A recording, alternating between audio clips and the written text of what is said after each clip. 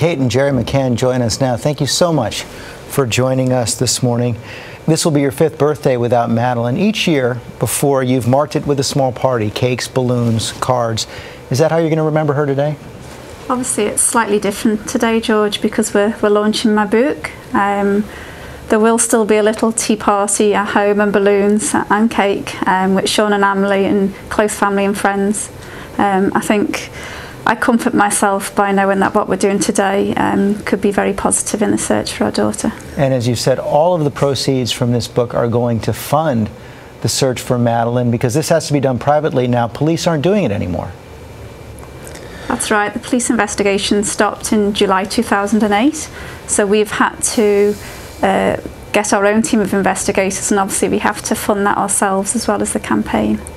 What we hope with the book launch today, George, though, as well, is launching a campaign really for an independent review of Madeleine's case by the authorities, something that's never been done, and for us that's a major stone that needs turned in the search for our daughter. You know, in the book, you base it on the diaries, Kate, that you've kept for Madeleine. It is so raw and honest about your pain and what you did as a couple.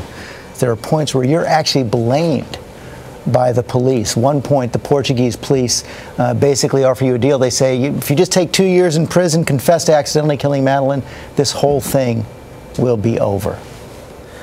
I think it's hard to explain how terrifying that whole experience was. It looked like our whole life was going to collapse around us. And I'm sure if we had confessed to hiding Madeleine's body, for which there's absolutely no evidence, and no evidence even that Madeleine's been harmed, that would have been the end of it. Kate was incredibly strong through that period and was fighting for Madeleine.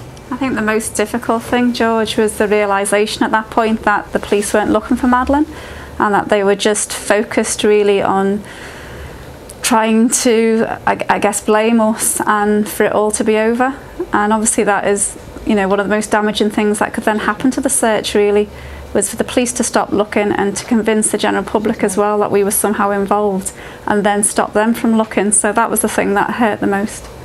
You also write about, though, you know, you had left Madeleine and the kids there. This, and my wife and I have talked about this. This could happen to anyone.